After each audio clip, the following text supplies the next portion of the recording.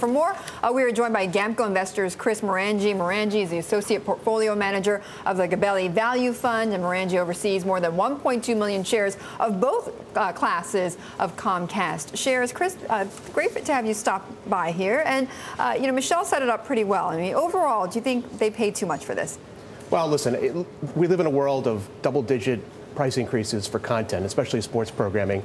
And if you look at this over the 10 years, you're looking at something like low single-digit increases in programming costs, which is, which is pretty good. Which is okay, and less than I think some investors feared. But is it worth it? Well, yeah, that's the question. And I think, again, you have to look at this as a 10-year project. And will NBC be worth more at the end of those 10 years because of the Olympics, or won't it? I think it will. And I think there's a lot of ways for them to get there. Like what? Like what? Well, if content is king, sports is king of kings. This is programming that's unique, that you can't get on Netflix, that's hard to skip with your TiVo.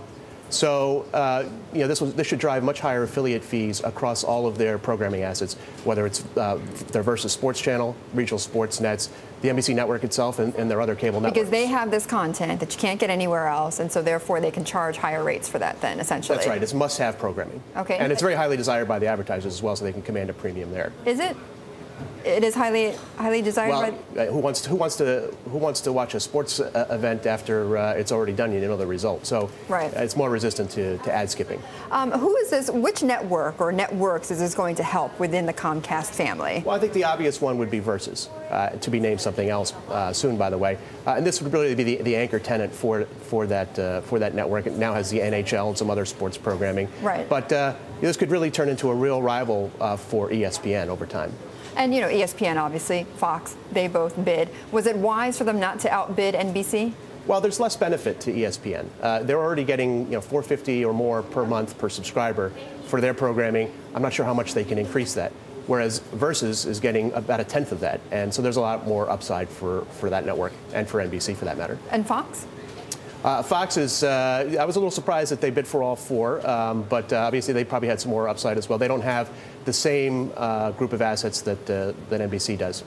And I mean, obviously NBC, we have to mention that it's the incumbent, right? I mean, they've had the Olympic rights for so long, for more than about 20 years or so, I think, the last 10 Olympics have been on NBC. And, right. And the IOC members, I think, took that into consideration, and that was, I think, a factor in their winning. That and the money. But Chris, I mean, tell me, though, how exactly it has helped NBC in the last 20 years, where otherwise, if they didn't have the Olympic rights, it would have hurt them. First of all, yeah, I think looking backward is interesting, but the world has changed.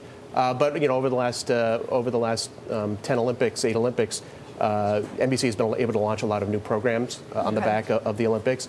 Obviously, NBC Sports has been one of the preeminent sports production companies out there. But again, the world has changed. Versus was not part of the mix when NBC was all by itself. I think there's a lot of interesting things that Comcast can do with this programming. One of the key rationales we thought for putting Comcast and NBC together was that it would push forward, it would evolve the model, and thus preserve the model, the cable model. And so putting this on TV everywhere, being able to watch volleyball on your iPad on the beach, I think is going to be very valuable. Right, that'll be a part of this. And quickly, Chris, I mean, one person who's not going to be at the helm of this that was before is Dick Ebersol.